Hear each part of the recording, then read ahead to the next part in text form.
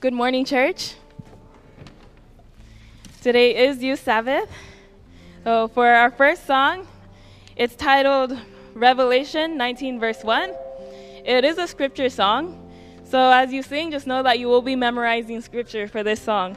We'll ask you to stand and to sing as loud and as proudly as you can, because this morning we are singing to praise our Father in heaven. Revelation 19, verse 1.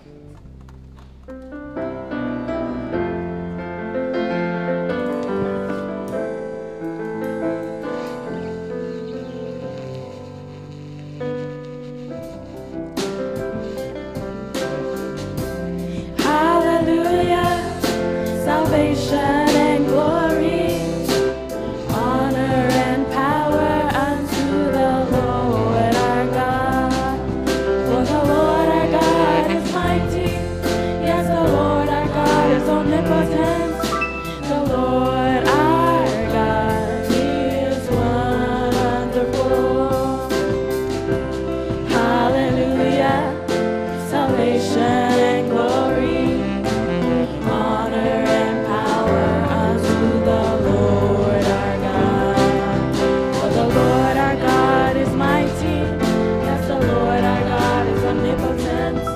The Lord our God, He is wonderful.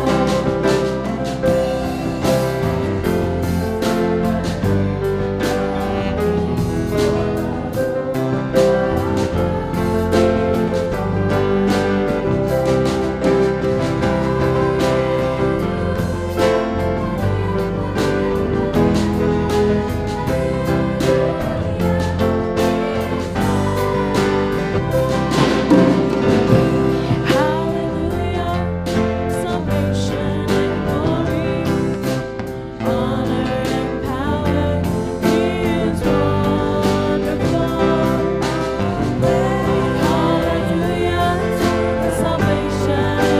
glory, honor and power, He is wonderful. Hallelujah, salvation and glory, honor and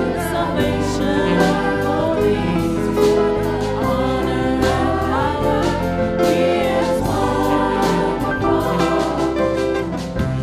Hallelujah, salvation and glory, honor and power unto the Lord our God.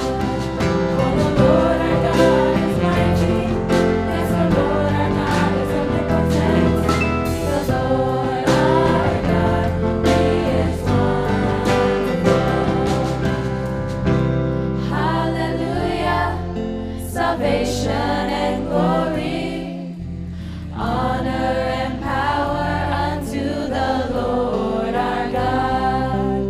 For the Lord our God is mighty. Yes, the Lord our God is omnipotent. The Lord our God, He is wonderful. You may be seated. Our next song is titled I Will Never Be the Same Again. I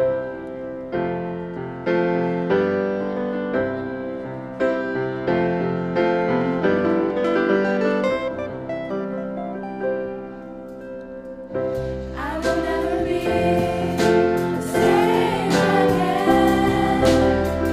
I can never return. I promise the Lord. I will run the path. I'll run the race.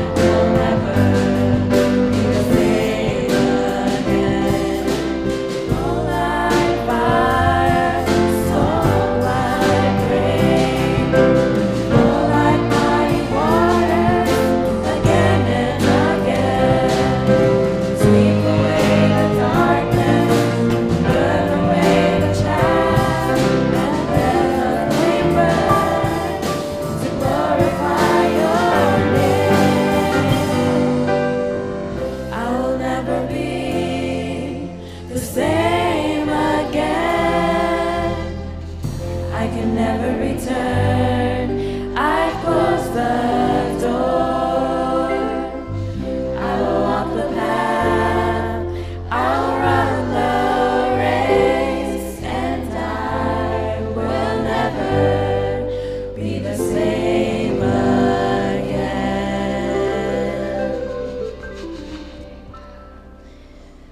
These past few weeks, we've been studying about how God is able to renew us and give us a new life.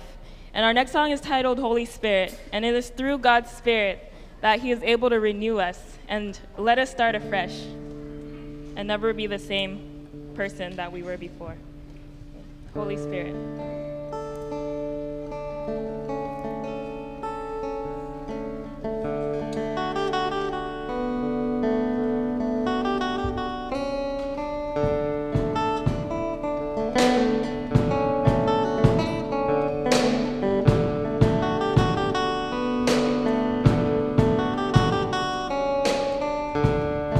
There's nothing but more that will ever come close.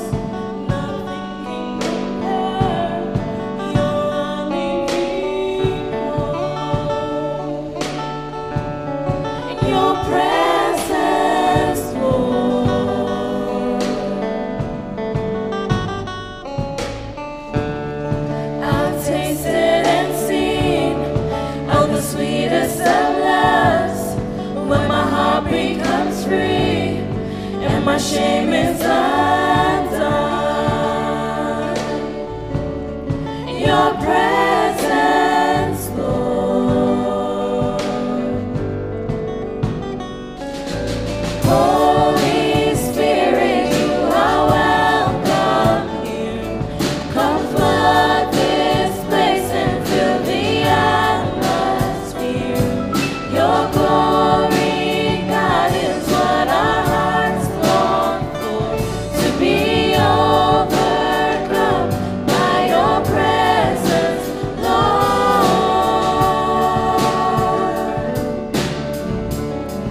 Your presence, Lord. There's nothing worth more that will ever come close, and nothing can compare. Your unending hope. In your presence, Lord,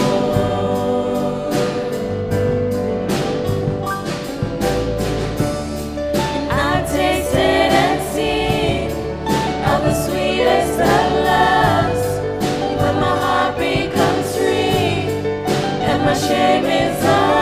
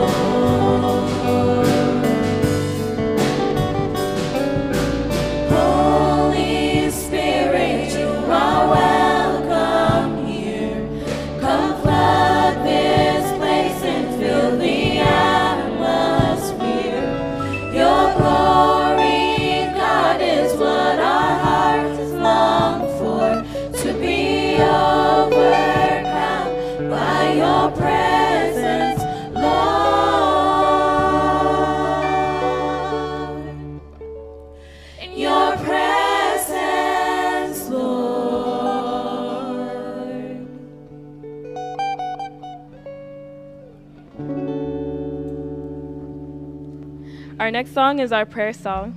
It's titled Amazing Love.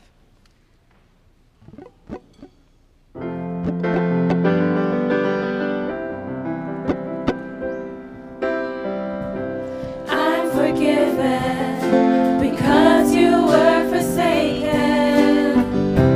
I'm accepted. You were condemned. I'm alive and well. The Spirit is within me because you died and rose again. Amazing love, how can it be that you, my King, would die for me? Amazing love, I know it's true, and it's my joy to honor you in all I do. I honor you. I'm forgiven because you were forsaken. I'm accepted. You were condemned. I'm alive and well. The Spirit is within me because you died and rose again. Amazing love, how can it be that you, my King, would die for me? Amazing love, I know it's true, and it's my joy to honor you in all I do. I honor you.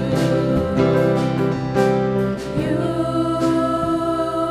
are my King. You are my King. Jesus, you are my King. Jesus, you are my King. Amazing love, how can it be that you, my King, would die for me? Amazing love, I know it's true,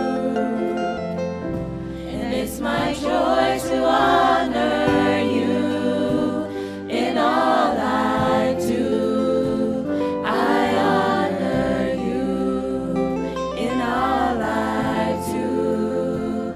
I honor you. Now we would praise the Lord. It's time for our prayer. So all of you who are willing and able, you are welcome to come up here and offer our prayers up to God together.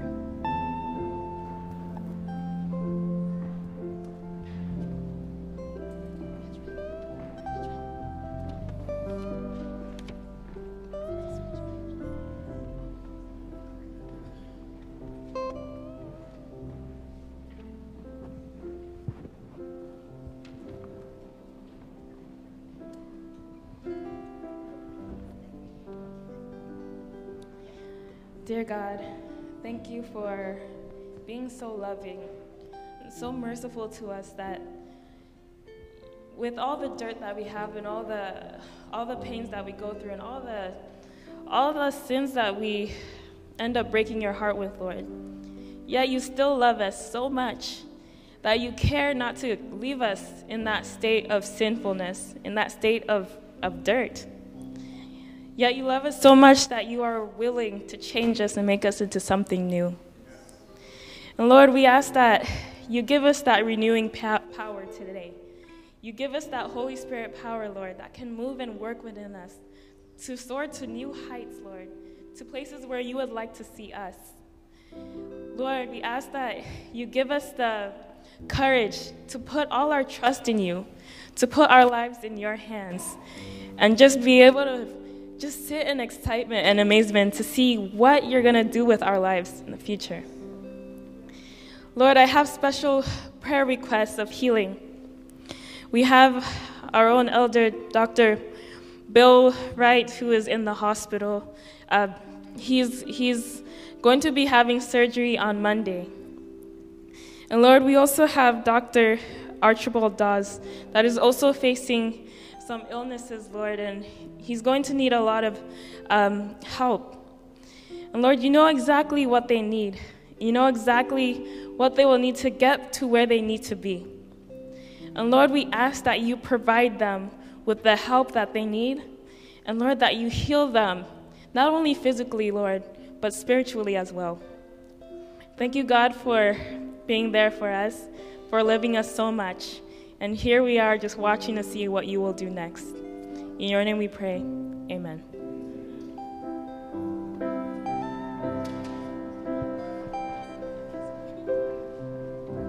Amazing love, how can it be that you, my King, would die for me? Amazing love, I know it's true, and it's my joy to honor you in all I do. I honor you.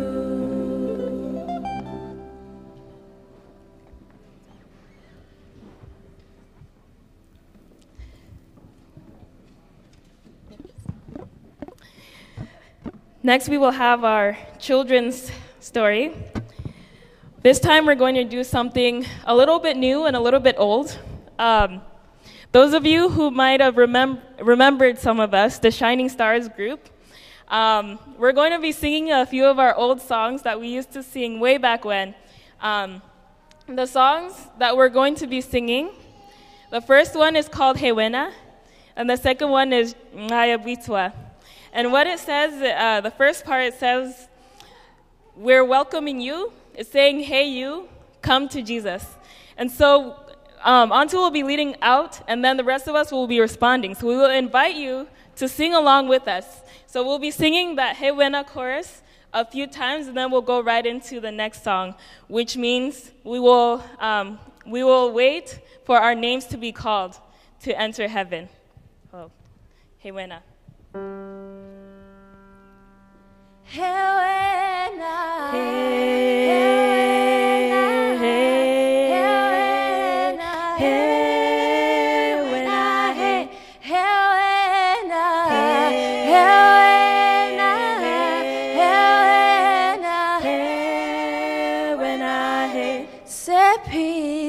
sepile ma asara peru Jesu arunahe.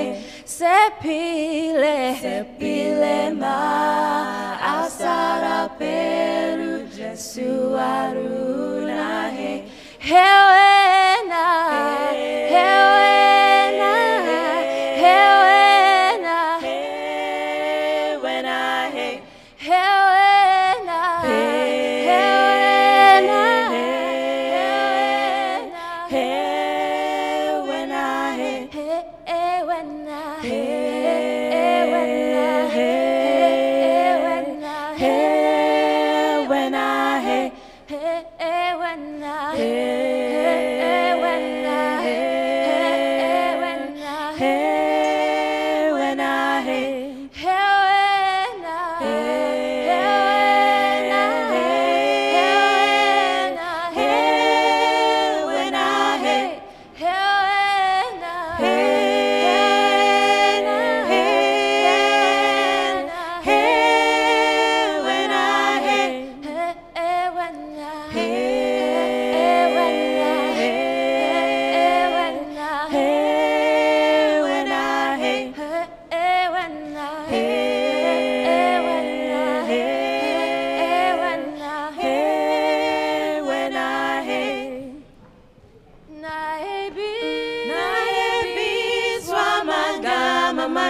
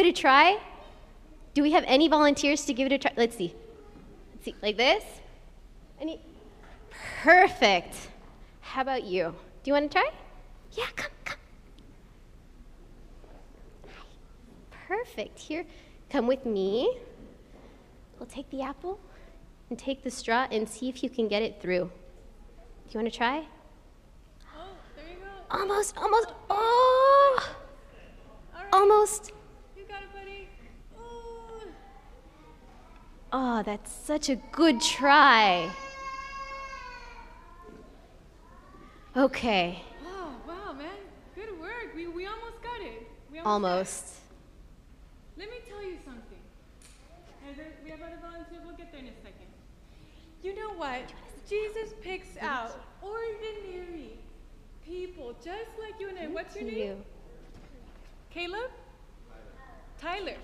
Tyler. People, Jesus picks out ordinary people like you and I and Tyler to do miracles and extraordinary things. Does anybody know? Does anybody know what the word extraordinary means? What does the word extraordinary mean?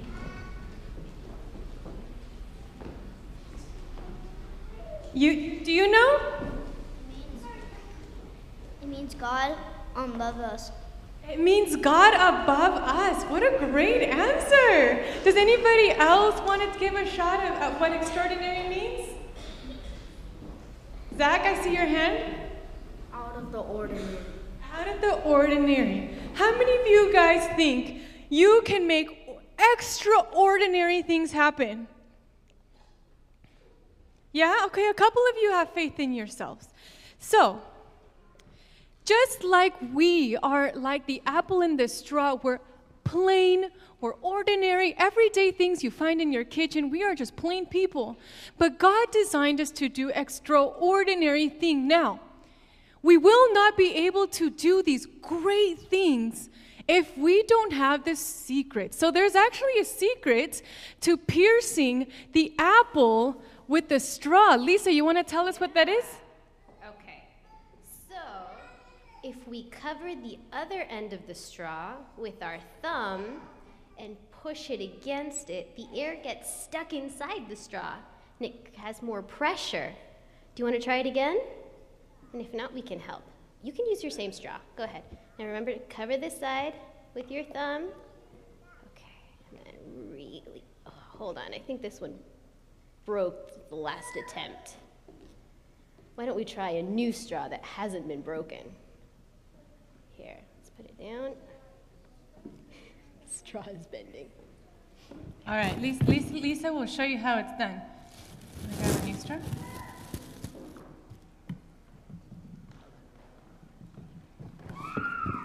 Here we go.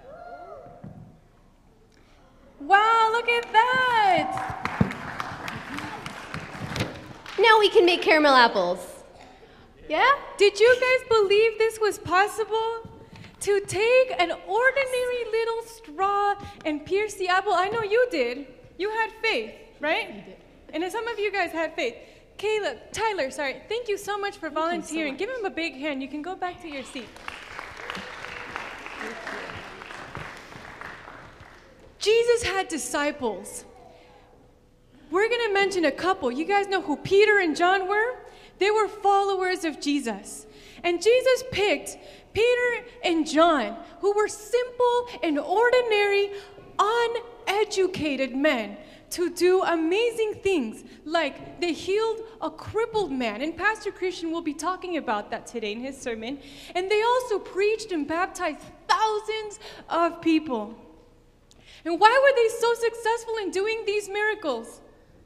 What do you think? Because they had God. Does anybody else think it's a different answer? Why were they able to do miracles? Because they had faith. They had faith in Jesus. Great. Awesome. So, Peter and John were successful because they had been with Jesus. These people walked with Jesus, these people talked with Jesus, and these people believed that Jesus was the Messiah who had come to save us from our sin. The power of these ordinary men didn't come because they were strong, like Tyler, or because they were wise. It was because they had who? Because they had Jesus. And when people realized that they had been with Jesus, they realized that it was the power of Jesus who had allowed them to do these amazing things like make caramel apples. No, just kidding. Pierce the apple with the straw. Jesus has sent you and I, very ordinary and simple people, to preach, to heal, and to do extraordinary things in his name. The secret to do it all is to have Jesus. So, I'm going to challenge you,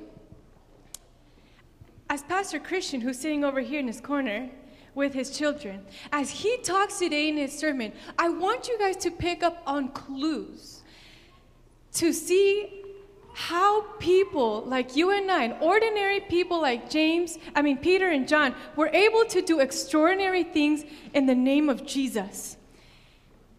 That being said, I need one volunteer to pray, and you'll pick up your bulletins in the corner.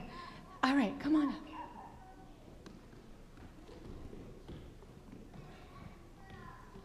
Dear Jesus, help us have a good Sabbath today. And be with everyone in their house. And be with the pastors. And be with Mama, Papa, and everyone who prayed. Amen. Thank you so much. Have a great Sabbath. And don't forget, pick up on the clues of what it's like to have Jesus in your life and to do extraordinary things.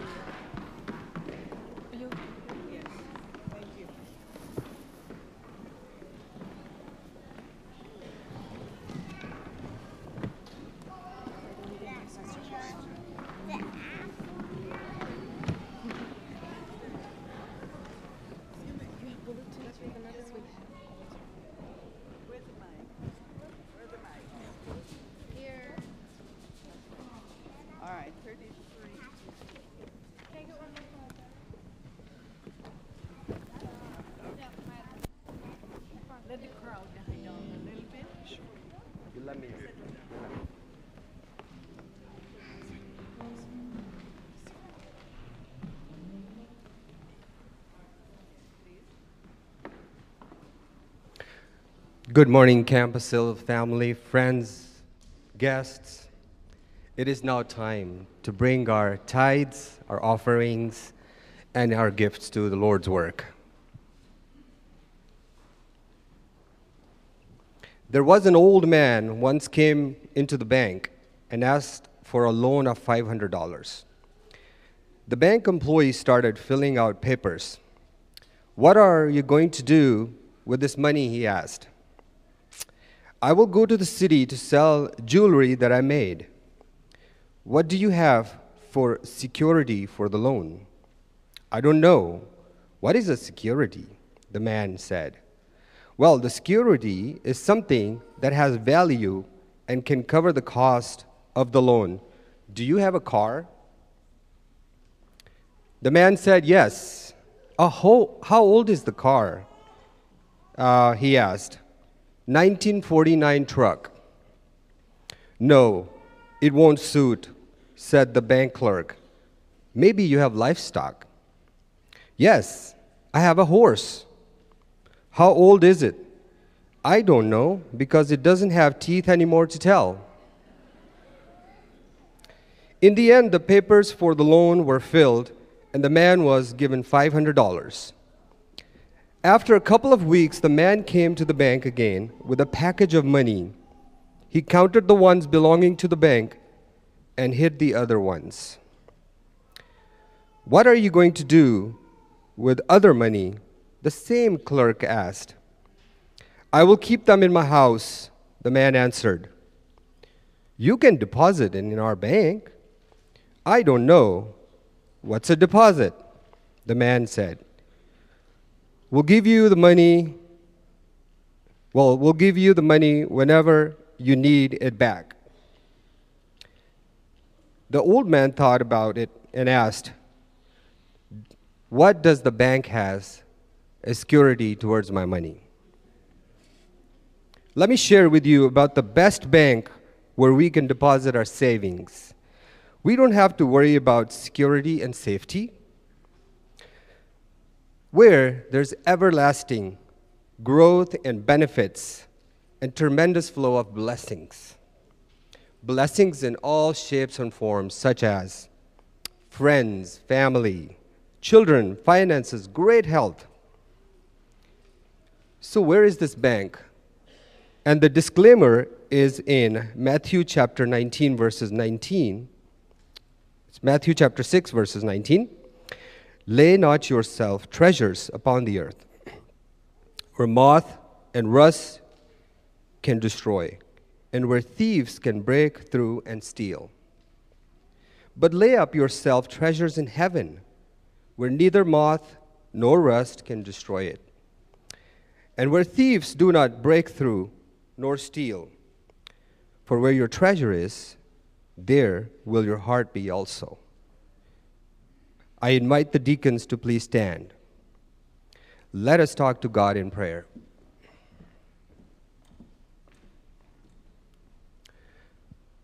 Our most and gracious Heavenly Father, we want to thank you for the tremendous amount of blessings that you have given us this morning. Lord, we bring our generous tithes, our offerings, and our gifts for your work. And may our gifts go all the way for the work that's all the way to the ends of the earth. May your coming be soon. Lord, as your man speaks and shares the message to us, may the Holy Spirit fill us with blessings, joy, power, and your amazing love. We ask all this in Jesus' name. Amen.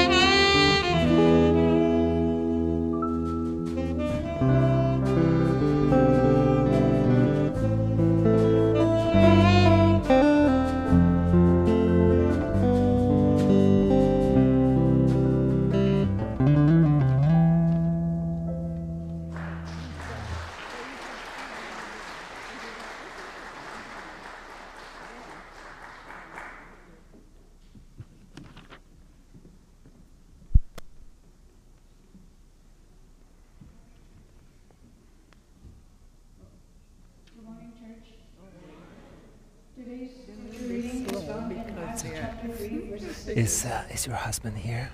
Is your husband here? Peter said, "Silver or gold I Can do he not lead have, the but closing what I have I song? give you. Because Bill In is the name of Jesus Christ of Nazareth, walk." Taking him by the right hand, he helped him up, and instantly the man's feet and ankles became strong. Thank you, church, and happy Sabbath.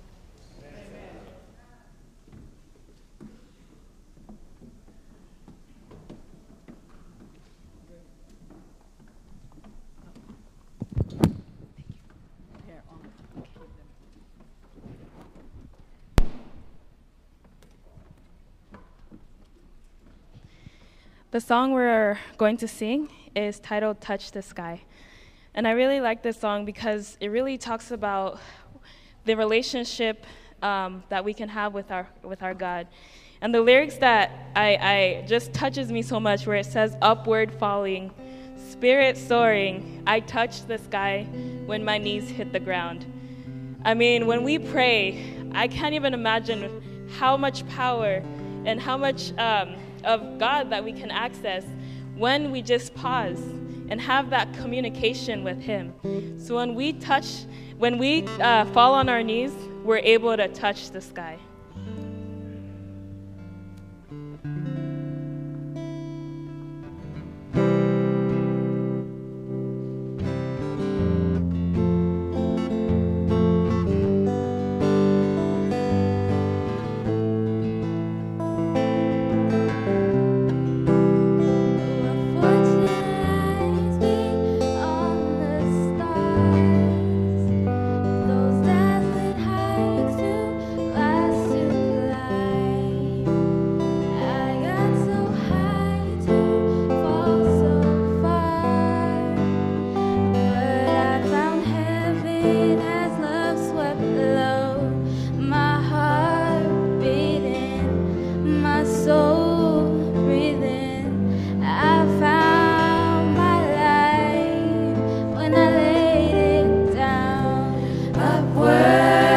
Falling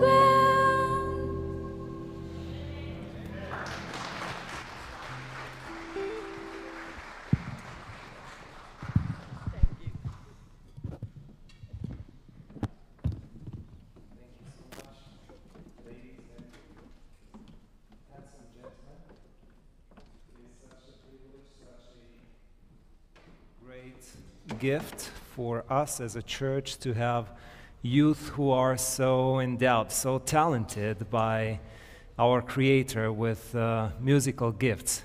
I have to admit, I share this even with Pastor Julio, I feel like I'm slowly aging, and I struggle relating to a lot of what they bring in terms of these unique gifts. But nonetheless, I continue to appreciate the richness of talent that the Lord had invested in our youth. 1.5 billion, or 1,500 million, is the number that was promised to sort out all of your worries with regard to life, to that which you need to cover your expenses with. But before this 1.5 billion, or 1,500 million, there was $949 million that was promised as a reward to the one person, or maybe more than one, who had those lucky numbers. Well, some people thought they got it. And I wanted to share with you briefly a clip, if my brother Gifford would help me here, the ecstatic reaction to almost having it. So much, yet nothing. 15 minutes of bliss. Wow, this is a hard one. Workers thought that they had won the $949 million Powerball. Watch. It was unbelievable. It was, my legs were shaking. I went to the website at now it's 20 after 11, all set of new numbers. Okay, so here's what happened. These restaurant workers in New Jersey, and look at them celebrating, jumping for joy as they read the latest Powerball numbers for Saturday's drawing. What they didn't realize, though, oh, this is awful, the website actually hadn't updated. And those were the numbers that were drawn on Wednesday. One worker even quit his job, and then he had to take back that resignation. And those are your headlines. Imagine that.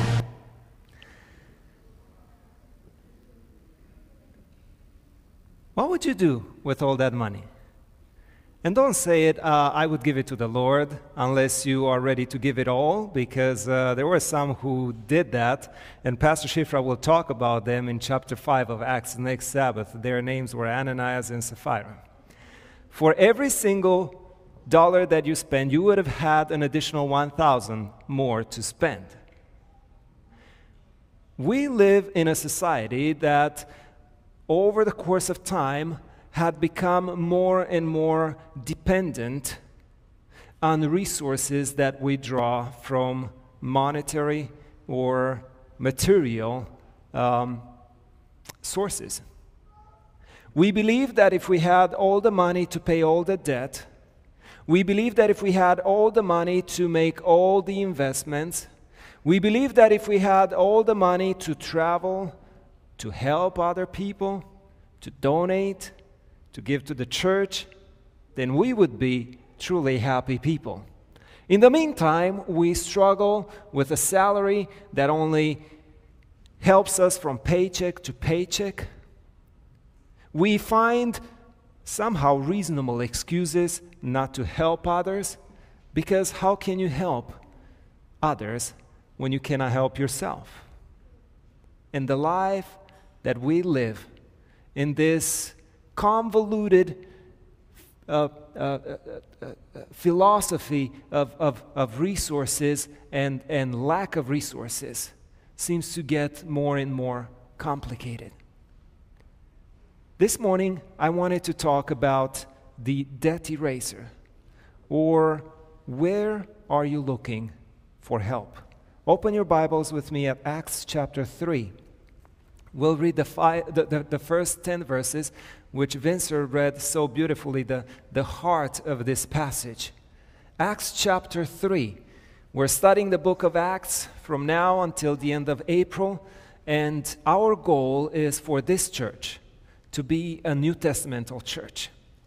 There's no way forward, and after looking at today's message, we will understand why that need is so imperative. Acts chapter 3, starting at verse 1. One day Peter and John were going up to the temple at the time of prayer at 3 in the afternoon. Now a man crippled from birth was being carried to the temple gate called Beautiful, where he was put every day to beg from those going into the temple court. When he saw Peter and John about to enter, he asked them for money. Peter looked straight at him, as did John. Then Peter said, "Look at us." So the man gave them his attention, expecting to get something from them. Then Peter said, "Silver or gold I do not have, but what I have I give you. In the name of Jesus Christ of Nazareth, walk." Taking him by the right hand, he helped him up, and instantly the man's feet and ankles became strong. He jumped to his feet and began to walk. Then he went with them into the temple courts, walking and jumping and praising God. When all the people saw him walking and praising God, they recognized him as the same man who used to be begging at the temple gate called Beautiful, and they were filled with wonder and amazement at what happened to him. Very busy life. Fishing, providing for family, paying debt, maybe even helping others. Who in their right mind, smack in the middle of the day at 3 p.m., would disconnect from all of those very important duties and pray? Not only pray at home, but go to the temple to pray, as did many devout Jews. And not only once a day. They would go at 9 a.m., they would go at 3 p.m., and for the third time, they would go at sunset.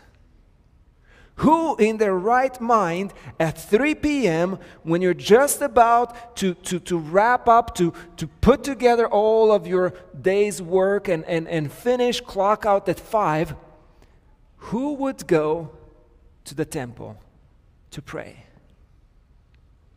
And the Bible says that just as they were going, at the same time, there was this crippled man that was brought up to that temple's gate. Probably just minutes before them. They could have probably seen the friends carrying this beggar to the temple's gate, which paradoxically is called Beautiful. Might have been called Beautiful because, as opposed to the other gates, which totaled about 9 gates in the temple, this one was bronze sheathed, and it was so remarkably decorated that pretty much everyone wanted to enter into the temple through this gate. It was beautiful, and yet, at the same time, it was a gate. The main purpose of gate is to separate. And this man, this crippled man, knew firsthand what it means to be sitting at a gate, unable to go past that gate, unable to join the worshipers, unable to be part of the community, of the family in which he hoped and wanted to belong to. You see, probably unknown to us today, Jews did not allow crippled or infirm people to join the rest of the community in worship inside the temple. They had 2 primary reasons, and both of them highly distorted. First of those reasons was based on Leviticus 21, where the Bible tells us that the crippled, the lame, are not to bring sacrifices to the altar or approach the curtain. However, they were allowed and not banned from joining the worship and even eating the holy food. But people, just like us, back then, in their zeal for self-holiness, they kicked these guys, the crippled, the infirm, outside the gate. They had by now various sections in which only certain people would have access. The most outer section was the one of the Gentiles. People who are not of Israel, they would come and have access in the court of the Gentiles. Those were the pagans. Then they had the court of women, and then the court of men. The beggars were not even allowed with women. They were with the pagans. The second reason why they did not allow beggars, that they did not allow crippled men in the temple, was based on 2 Samuel 5. Totally distorted. I cannot imagine a more preposterous hermeneutics of that verse. David has an issue with Jebusites, and he ironically addresses them as blind and crippled. And from there, the Bible says that an oral tradition developed to where they would not allow these crippled into the palace. But it doesn't talk about the temple, it talks about the royal palace. And yet, in their excessive zeal, they bring that as yet another reason to ban people from joining the worship. They forget that David himself brought a cripple to his table and granted him lifelong royal privileges in his palace. His name is Mephibosheth. They forget that the master himself, and it could probably be in contrast with Jesus' practice. If you look in the book of Matthew, chapter 21, verse 14, that the lame and the blind came to him at the temple, and that's where he healed them. Jesus breaks these invisible and yet very solid barriers that separated people. He heals them, removes the stigma, removes that which prevented them from joining God in His glory and His beauty past the gates. Even as they were the most beautiful gates, they were still keeping this man, this beggar, outside. Oftentimes, just as invisible, there are barriers in our temples, in our sanctuaries. I remember growing up as a kid, didn't have an instrument at home, didn't have a piano. I really wanted one. My parents couldn't afford one. So I would go to church where they had a Russian organ. That was the only instrument that we had at church. And I would go early on, 2-3 hours even before church would start, and try to play. And there were a few designated organists called by the church board to serve in that position of organists. And man, I had to run like a... When they would come around, it was crime and punishment. You do not touch that holy instrument designated only for people called to do that work. Up until one pastor came. I was just probably 9, 10. An old pastor came to our church, and none of those cold, anointed organists bothered to come on a Friday evening to church, and there was nobody to accompany the congregation. His name was Balan, which means white, Pastor White. And he looked around, and no organist was there, and they were about to start singing, and he said, "Christian, where are you? Where are you?" And I was all the way back in the balcony there. He said, "Come here." Nobody started singing, "Come here." He paraded me right in the middle of the middle aisle. He said, "You go ahead and play the organ and play along with the congregation." All the barriers came down. Everything that separated me and put me as the outcast came down. Nobody had the courage to ever put any type of interdiction. He said, "If anybody stops you, you send them to me." Crippled and begging out at the beautiful gate, just because they're different, just because they're not baptized, just because they're too young, just because they're too old, just because they're males, just because they're females, just because they're all of these different reasons to keep them out. And yet, they come to the Master. Every time they hear He's around, He comes to them because they know He could take that away. They know The only healing is with him. I love how Ellen White describes the story of this beggar in this book that those of you who are joining our Wednesday night prayer meeting have received for free. And I think we're now out of these books. But she says in her chapter at the temple gate, she presents a very unique piece of information with regard to this beggar. She says this unfortunate man had long desired to see Jesus that he might be healed, but he was almost helpless and was far removed from the scene of the great physician's labors. His pleadings at last induced some friends to bear him to the gate of the temple, but upon arriving there, he found that the one upon whom his hopes were centered had been put to a cruel death. He arrives days after Jesus was crucified. He missed him just like that. I could only try to imagine, and I know I will never be able to fully comprehend what was going through this beggar's mind. How many times he asked his friends, and how many times his friends said, "Oh, we'll take you, not today, maybe tomorrow, maybe tomorrow."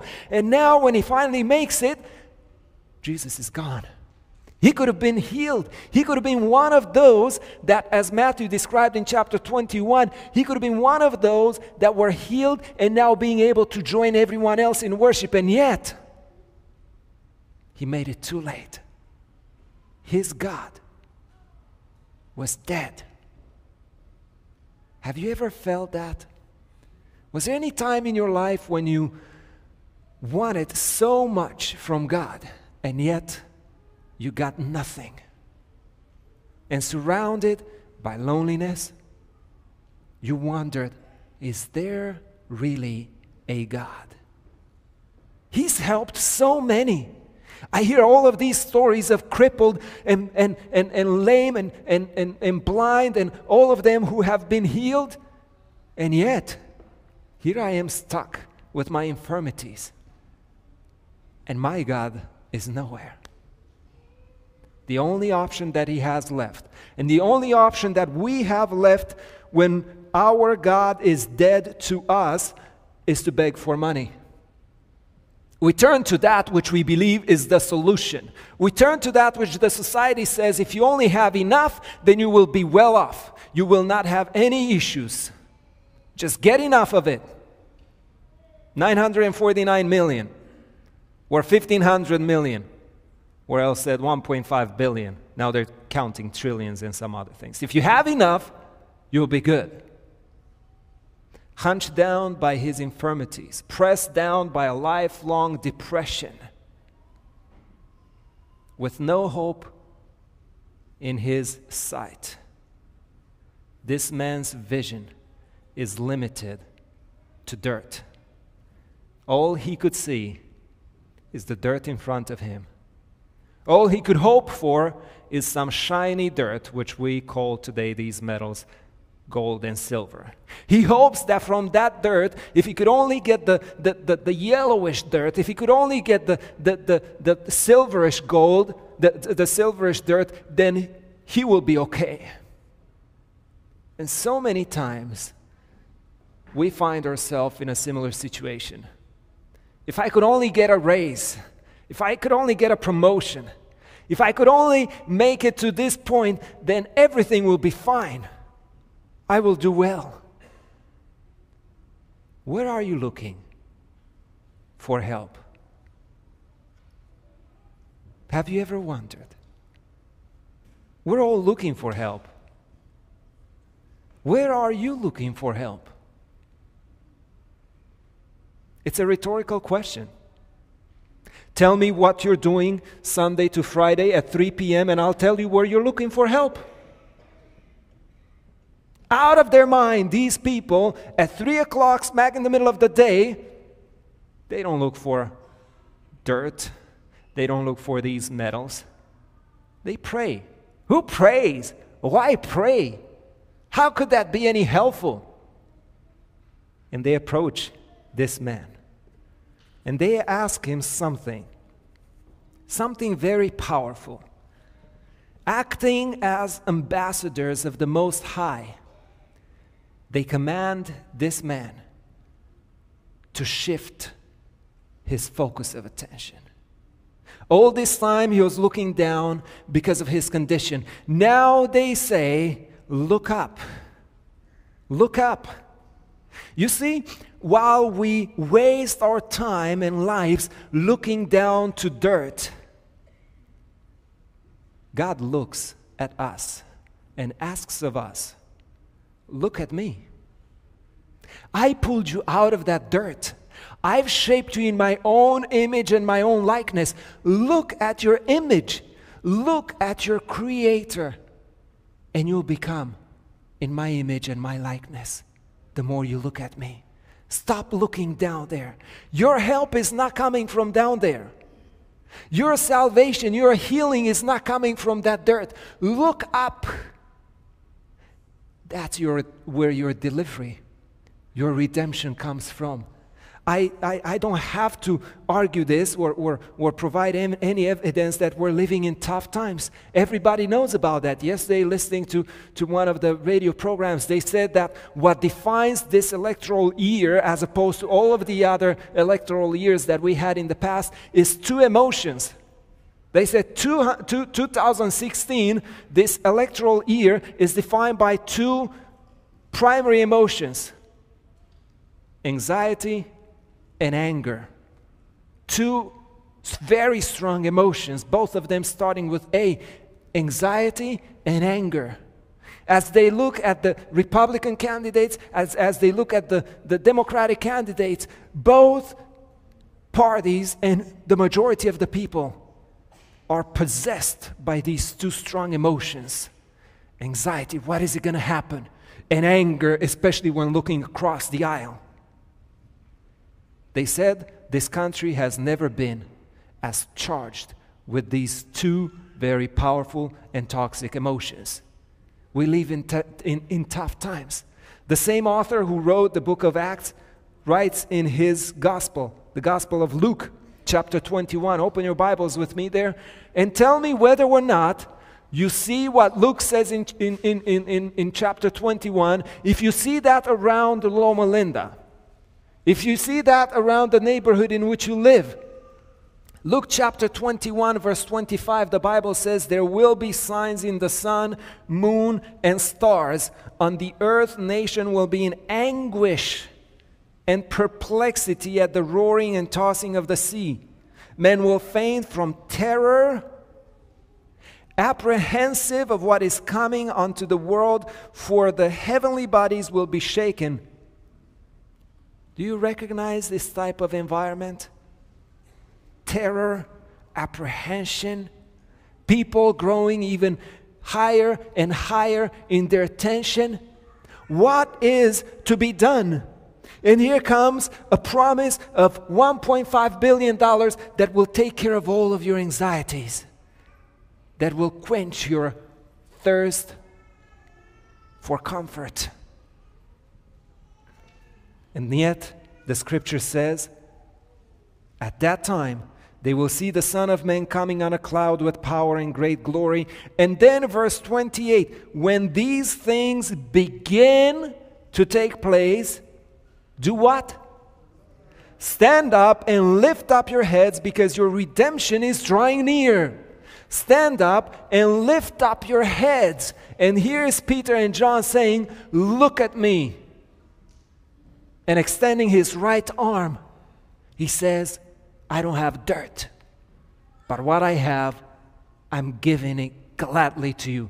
Get up and walk in the name of the Master that you missed maybe by days.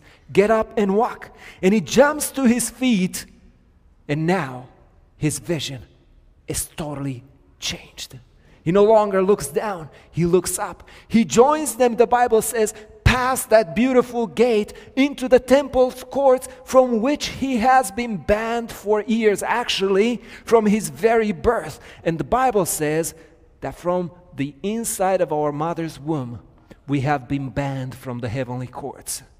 We're born in that crippled condition that bans us, that keeps us outside the beautiful gate. And somebody is so happy that were bound outside until the master comes, extends his arm, and he says, come up, look up. Your delivery is here. You're not to be outside. You're not to be bound at the gate with the unbelievers. You came here for a reason, and your reason is to stand up. Your reason is to be with me in communion, in worship, in fellowship with the brethren. Stop looking down. What are you looking for help? What is the source of your help? I have a good friend in real life and also in virtual life on social media, on Facebook. And I'm smiling every time I see a post from this good friend of mine. I will not give you any names, but I brought some of those posts that I wanted to share with you today, and these are beautiful. Just take a look. The first one, the only one who understands me is God. God is my divine designer. At times, He chooses an outfit or a pair of shoes for me. He's just that personal. I have never used an alarm clock. God, my Heavenly Father, wakes me up every morning to sup with Him. God is my divine romancer. He loves me like no one else can. And this is my favorite. God watches over me. He never sleeps nor slumbers. We might be looking away from Him, but He watches over us 24/7. And yet the most favorite here, God is number one in my life. My husband is number two. And I know that he's okay with that because it's true in his life as well. God is number one in his life, and Freddie is number two. Where are we looking for help? What is the source of our delivery? The scripture says, look up. When we look up, we cannot post nonsense. All we could post is all of that beauty which takes place beyond the gate called beautiful. We don't need the beauty of a gate. We need the beauty of what happens beyond the gate, in the temple's courts, in the fellowship, in the beauty and the dancing. You see how this guy reacts? The Bible says that he was jumping and dancing all around because he was super healthy, super happy, and super capable. I use this analogy. What would you do if you suddenly discovered that you could fly? Wouldn't you try all kinds of things up in the air, trying to see how cool it feels to fly? Well, for this guy, that's exactly how it felt. He was never able to walk. He was never able to jump. So as he comes in the temple's courts now, he tries all kinds of acrobatics because he's a new being. He is healed. His infirmity is behind him. Where are you looking for help? You might be the crippled, or you might be Peter and John, and there are so many crippled out there. Our goal, our vision for this church is to be a New Testament church. Because there's no other way of being in the times in which Luke describes us to be. We're either looking up, as these things not only begin to happen, they have already began happening. They have been happening. They have been happening here in our backyard. We either look up, or we forever stay stuck to this dirt. Adjoa prayed so beautifully. The Lord had made us out of dirt. He had restored us and saved us out of that dirt.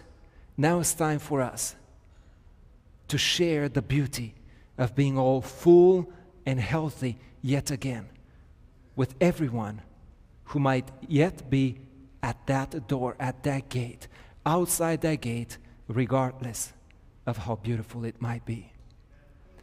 I wanted us to close with a song, a powerful song, a hymn called Jesus Paid It All. And at the same time, I want us to keep in prayer those that are crippled physically, yet very strong spiritually. Our brother Bill Wright was supposed to wrap up this song. Keep him in prayer as we expect a powerful delivery from the Lord. And I also wanted to bring this very important member of our church family, although she's not here, and I don't think she's joined us other than just through the internet. There's another sweetheart who was accidentally injured. Her name is Juliana, and if she's watching us today up north in California, we just wanted you to know, Juliana, that we're praying for your recovery, for your leg to be healed. And as the Bible talks about this crippled man that was from birth crippled and the Lord had restored his health, we are confident that the Lord is also working on your leg even as we talk right now. Let us all stand up and sing together, Jesus paid it all.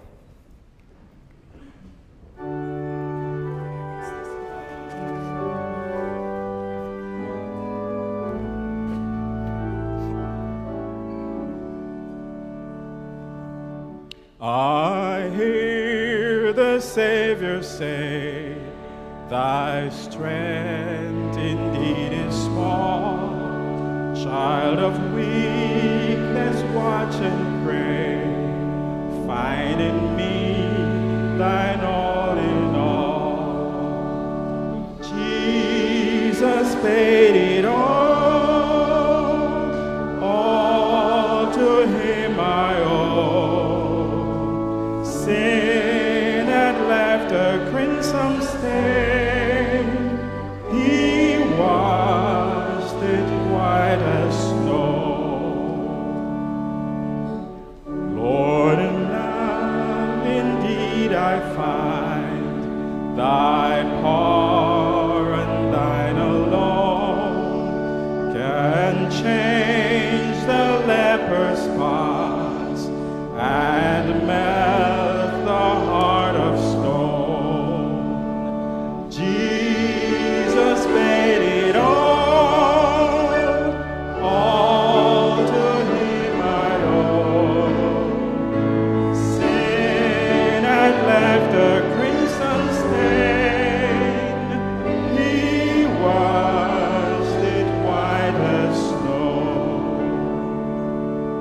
Since nothing good I've done, whereby thy grace to claim, I'll wash my garment white in the blood of Calvary's Lamb. Jesus paid it all to him I owe. Sin had left a crimson stain, he washed it white as snow. And when before the throne I stand in complete, I lay my trophies down, all down at Jesus' feet. Jesus paid all to him I owe. Sin had left a crimson stain, he washed it white as snow.